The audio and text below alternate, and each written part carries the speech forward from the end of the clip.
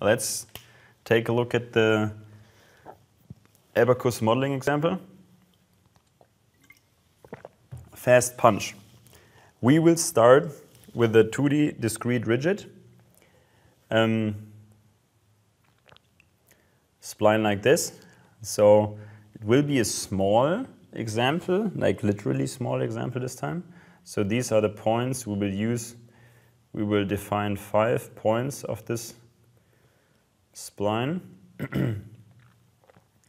given down here, and we will ram this punch into a block of width 0.4 and height 0.2. We will use a reference point at the at the upper left. I shouldn't drink as much. And if necessary, we define a point inertia for this reference point. Because it will be a dynamic explicit analysis, you have to define, if you don't assign a density and thus a mass to a body, you usually have to define a point mass to of whatever. It doesn't matter because you prescribe the velocity. You have to define a point mass, but if I remember correctly, for some reason, from 2017 on, it automatically does this. It sets an default value of 1 to the point mass. I think if you use 2017 or higher, then you don't have to do this. But yeah, let me know. Global seeds, so we mesh on part. I hope you remember my favorite element. Then we will create the block as a deformable solid, and then we will actually partition it. We will use the partition option to vertically partition it. I think we didn't talk about partitions so much before. It's used to assign 2 different things to the same body. So it's still one body, one mesh, one Lagrangian body interacting with itself.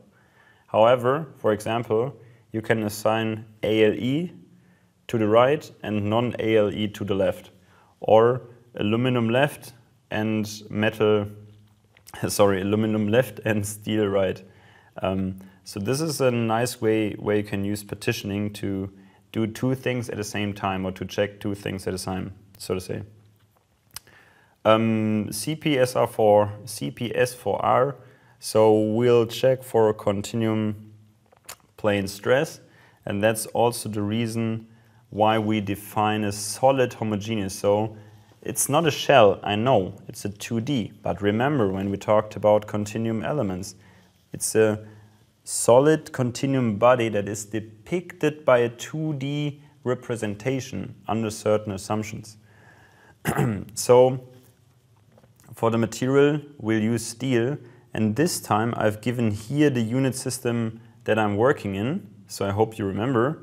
Now we have to, we take kg, meter, and thus meter cubic in the case of density, Pascal, since we define Pascal, it's 210 to the power of 9, like a simple elastic approach here.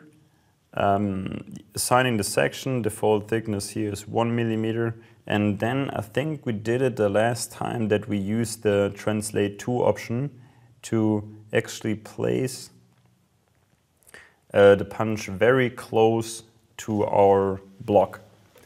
And then when we create the step, not as before, we won't use static general here, but here is where the fun begins. We'll use dynamic explicit analysis.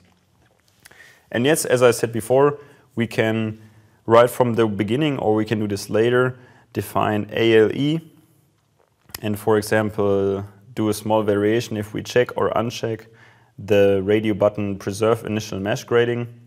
That might be interesting to see what this is actually doing. And yeah, we'll fix the block. And optionally, what you can do as a variation, maybe take a look at, if you also fix the sides, you can imagine that if your punch goes in like this, that the material has to go up, right? Okay, like this.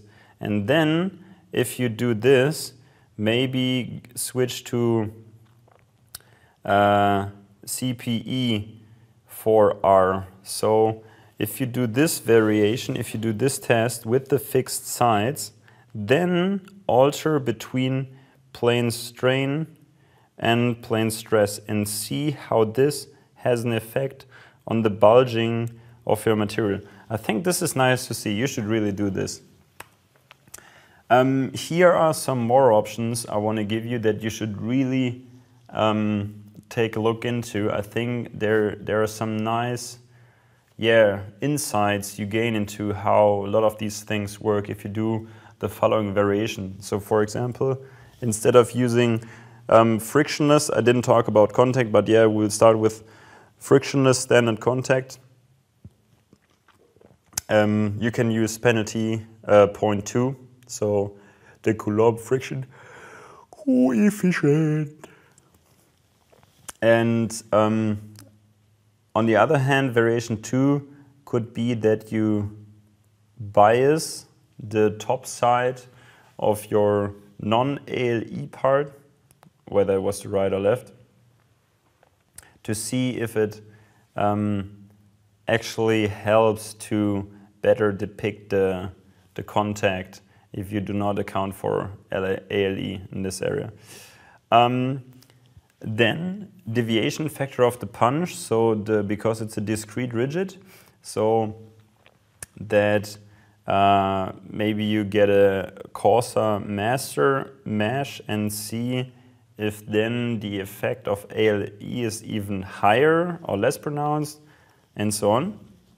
And one more thing is you could activate semi-automatic mass scaling, and the easiest is to do the density scaling. I think I'll show you this quickly when we set up the model, is to just define the factor right away. So right from the start, you'll define a factor, and then you should check your total time increment. Your delta t is given in the results monitor, and probably if you compare these two, then you should see it should be 1/4 of your original length.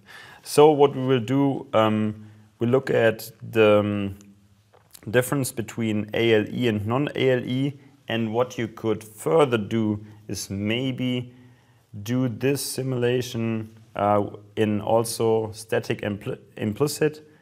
I don't know, I didn't check, but I think if you get the contact right, the implicit code should run faster, but maybe compare how well your mesh handles distortion if you punch really deeply. If you compare explicit dynamic ALE versus mesh distortion activated implicit static. Could be interesting to see which run faster and what the results look like. Yeah, what's the effect of mass density scaling or just mass scaling? What if you go up to 1,000? Yeah, your simulation should be done in a couple of minutes, but how does your results look? We'll compare the two sides, ALE versus non-ALE, and look at especially how the mesh behaves around this contact. Okay, see you on the other side.